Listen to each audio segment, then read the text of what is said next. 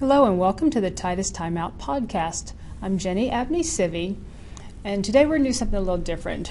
Over the last year, we've gotten some questions that people want answered in podcasts, but the answers are too short to make a whole podcast. So I'm going to put all of them together and answer them in a single podcast.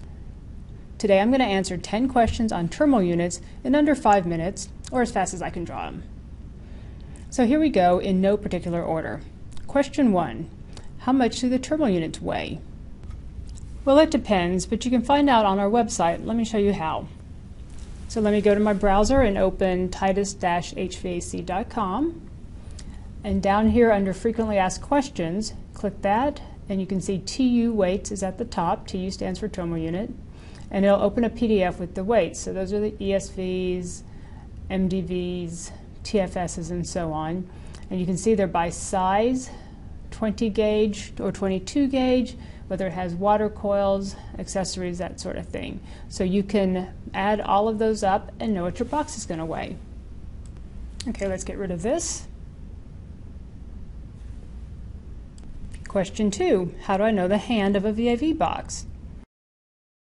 If you're looking into the supply air inlet of a VAV box, the side that the control box is on is the hand of the box. So let's say we're looking at the flow cross here, your controls here over on the right, this is a right-hand box. And if your controls were over on the left here, this would be a left-hand box. There's actually a full podcast on this, so go watch that for more information. Question 3. What is a PIU? PIU stands for Powered Induction Unit. This is basically another name for a fan box. Question 4. What is the diameter of our damper shaft? Our damper shafts are 1/2 inch. Question number 5. What is FMA? FMA stands for Factory Mount Authorization. It's the process where the controls contractors send our factory their controls to mount and wire on the terminal units before they ship. Question number 6. Where can I get the wiring diagram for my box? The wiring diagrams are on the inside cover of all of our control boxes. But you can also find them online. So let's open up the web page again. Under the Resources menu, you'll see FMA wiring diagrams. Clicking on it will open the FMA wiring diagram page in another tab or window. And you'll see a long list of wiring diagrams by controller, by model. You can narrow down the list by selecting a controller or a manufacturer. Let's select this controller, and you'll see the list narrows down, and then you can find the diagram you want. So let's click on this one, and you'll see it opens up a wiring diagram. Now let's close this, and let's go on to number 7. What's the difference between ECM motor and an EC motor?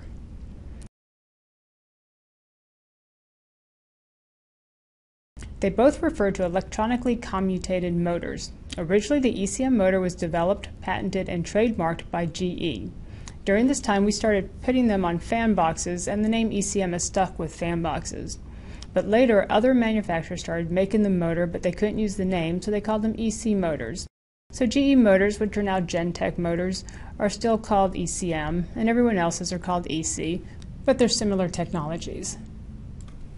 Question number 8. How do I know the damper position? At the end of our damper shaft, there is an indicator arrow stamped into the shaft that shows you the position. So the arrow's like this, it means the damper is in this position. On to question 9. What direction does the damper rotate to close?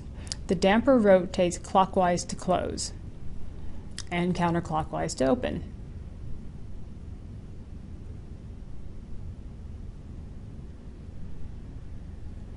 And finally, question 10. Which is the water coil supply inlet? The water coil supply inlet is always the bottom of the water coil on a terminal unit.